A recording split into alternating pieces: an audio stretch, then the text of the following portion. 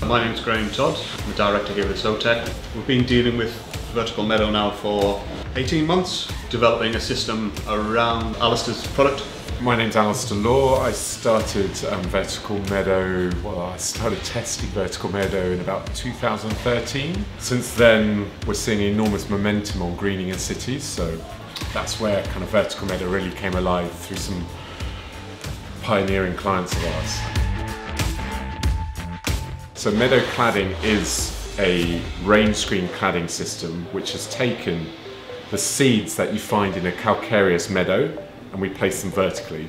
I wanted to bring greening in a place where everyone can have it and to reduce the costs, and the engineer in me wanted to turn it from being a landscape product into a cladding product. And where we've arrived now in actually delivering a product which is based on an existing rainscreen cladding system. That sounds, how easy is that? But actually it's very simple. The mineral wool has the seeds on, and we literally, like kids when you grow crests on cotton wool, it's no different. You start adding water and then the seeds start to sprout, and within 7 to 10 days you start already seeing those little shoots coming through, and very quickly it grows out, and then it follows the natural seasons that you have of a meadow.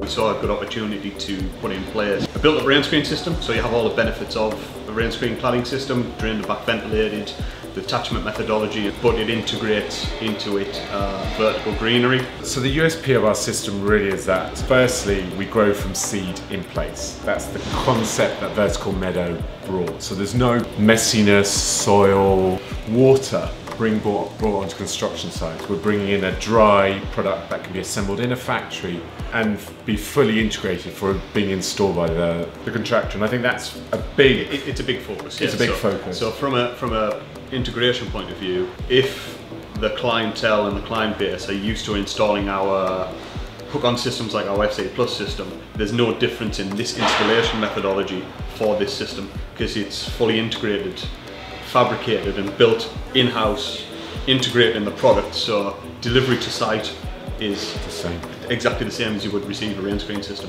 From that perspective, I think we have enormous advantage over other systems where they're relying on a very built-up approach of multiple different materials, perhaps other contractors getting involved in doing it, whereas we're saying actually this can be delivered by the same contractor using the same components. We're taking out a lot of risk for the client. The system also, being a rainscreen and built for rainscreen, has a design life equivalent to the rest of the rainscreen. So you might have to reseed during that life, but the actual core value and core components, what you've spent your money on, is going to last 25... Yeah, it'd be 30 plus years. 30 plus years. There's also the opposite side of things in relation to performance. So fire is a major topic still. It is really key.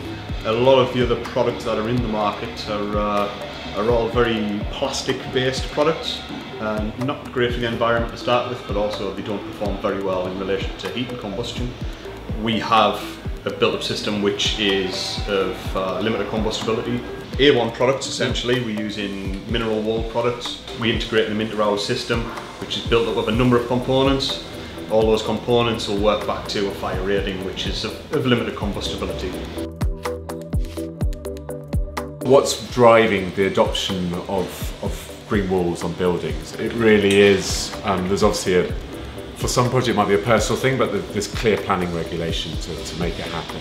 In London there's urban greening factors where you have to have a certain amount of greenery based on your plot on your building, and because the sites are so constrained, vertical greening is almost becoming one of the only options you can take.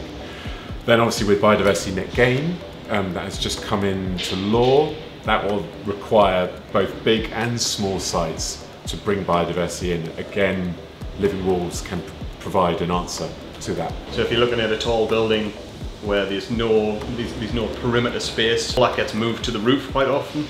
So if you've got sedum roofs and you've got green areas up on the roof that are non-accessible, people are not going outside. So if we can move the horizontal roof greenery to a vertical space and create an outdoor space on the roof for people to eat lunch and socialise, we're utilising space that would never normally be utilised. You've actually got something that's really quite attractive and has a function, Yeah. which is important, and that's what we want to achieve. We want to achieve form and function, Yeah. you know, which is really good. There's a reason to put these facades on a wall, Yeah. not because you have to, because you want to, Yeah. and actually in certain environments we need to. Yeah. And I think buildings, if you can start them becoming personal, it becomes a much more exciting kind of place to go and work. So for staff, but also, for example, data centers. These are now happening in urban areas. So there is people walking by. There is a kind of a responsibility for all of us to think about people, but also this back to this kind of relationship or co-relationship we should have with nature, which we've kind of excluded for such a long time. I think people are seeing the nature side, but now we've got to turn it into the building world, and the building world needs to notice what we're doing and say, that's a really easy thing to implement on our projects.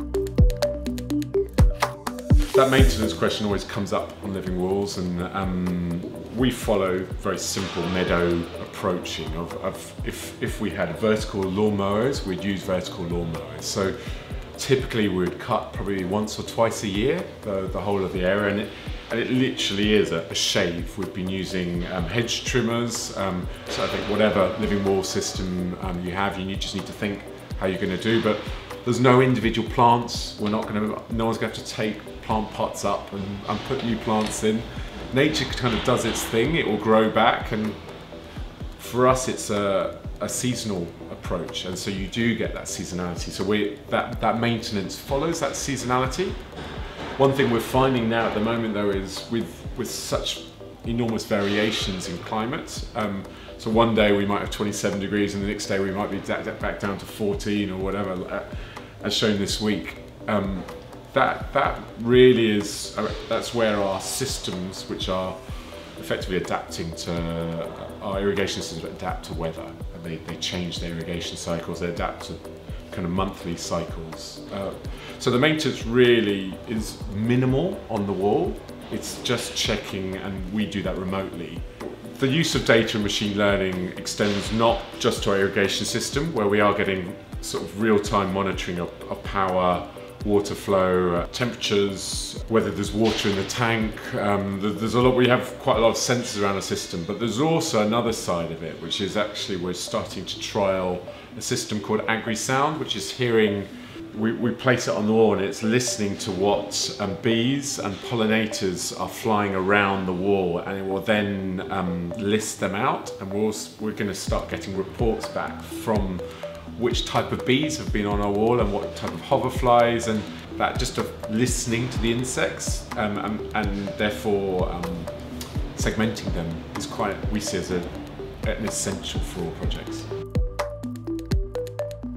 This is a facade product. I think that's a real difference, and we've got demonstrators which will be going up in the next few weeks, and they are for us an opportunity for people to go and actually feel, touch, see our systems. I guess what's exciting is we're the only people in the world who have developed a cladding system like this. There's nothing like this else in the world, and we've developed some very strong patents around it because we've invested heavily time and money to kind of get it to here. So that kind of pattern technology is constantly evolving as well. It's been really exciting to just develop the panel system with Sotech, and the facade engineer in me likes the engineering and that everything's integrated in Sotech. So we're not getting external parties to develop certain parts of it. It's all done in-house, which adds enormous value. So as a collaborative company between Sotech and Vertical Meadow, we are really excited about this product. It's something very different to what we would normally do. There's been a lot of development put into this product. We are specialists in the product, as are Meadow. So if you would like to get in touch or you need to know any more in relation to the product, get in touch, press the link below, or contact Sotech's technical team or Meadow's technical team, and we'll come back to you.